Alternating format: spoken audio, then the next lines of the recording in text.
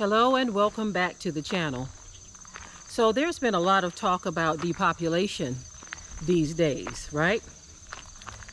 I want you to take a listen at this video clip where Kamala Harris, she said something very unintentional.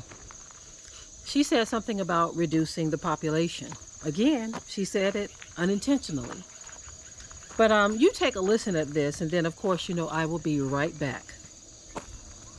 And so we set an ambitious goal to cut our greenhouse gas emissions in half by 2030 and to reach net zero emissions by 2050.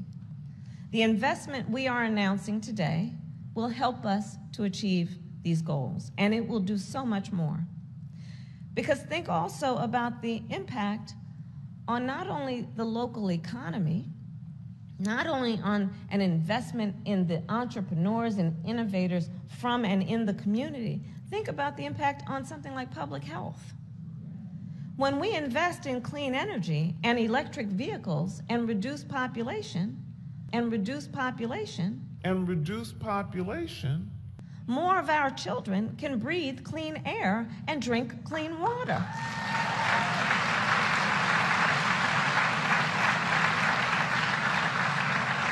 So after hearing that, it's very clear that it was a slip of the tongue. She didn't intend to say what she said, but she said it. Y'all get that, right? She didn't intend to say it, but she said it.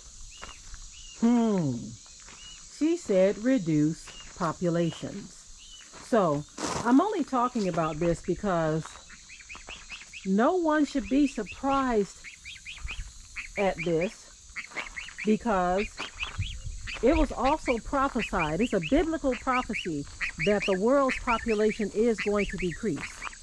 And so for those in the know, those who understand biblical prophecy, you don't have to be shaken by this. All of this comes with great understanding. And that understanding is that biblical prophecy is going to be fulfilled regardless to what man does. Man can try to reshape things, change policies.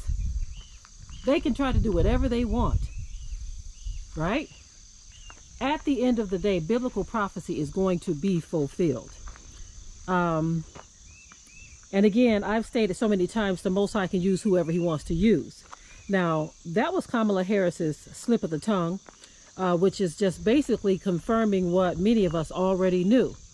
Now, the thing is, we've just got to prepare ourselves both naturally and spiritually for the things that we know we are going to be facing down. Prepare yourself naturally and spiritually, right? Be not soon shaken in mind, because these things must come to pass. They have to happen. The Bible tells us clearly that the Most High's word has gone forth out of his mouth, and it shall not return void. So when we hear talk of depopulation, of course, from a human standpoint, you're saying that's a lot of people that have to die. So of course you're going to feel some kind of way about that. You're going to feel some kind of way about that. But at the same time, this is where you should fortify yourself in your faith. Fortify in your faith.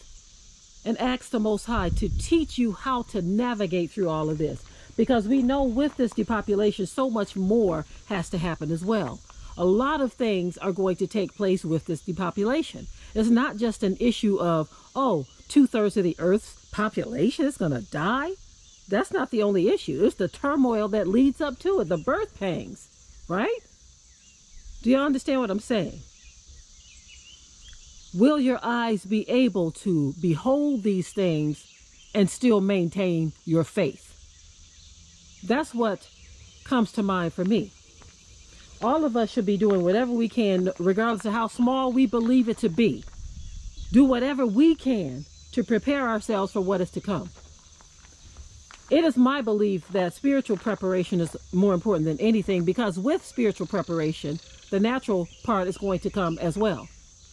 With the spiritual preparation, you will be led by the Spirit, or the Ruach HaKodesh, which will lead you and guide you into all truth.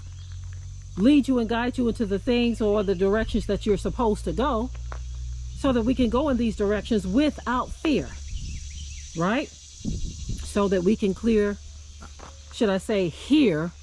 the Most High's voice very clear. I want to be able to hear his still, soft voice in the wee hours of the night. I want to be able to listen for my set of instructions from the Ruach HaKodesh. This is what we all must strive for, because also with these trying times, the populations on the earth are going to become increasingly wicked and evil. So that's a whole lot that we need to learn how to navigate through. I feel like sometimes people are sleepwalking basically towards the edge of a cliff. I feel this way because when I see the actions of people, I'm a very observant person. I don't have to stare to be observant. I'm mentally and spiritually observant of people, of their actions, what they say, what they're doing, how they look. When we go out and about, I try to make it my business not to just be walking and floating through life like, oh, I'm going to get this or I'm going to get that. I like to be aware of what's happening around me, aware of the people, aware of how they even look at you. Be aware of these things. Some very strange things are happening in the world, and we cannot afford to ignore anything. If someone makes eye contact with me or I see someone staring at me, my mind automatically goes into, what was that all about? You see? We cannot afford to let anything slide. For we wrestle not against flesh and blood, but against principalities and powers, against the rulers of darkness of this world, against spiritual wickedness in high places. So we have to be on guard, both naturally and spiritually, because there is a plan that's already been set in motion.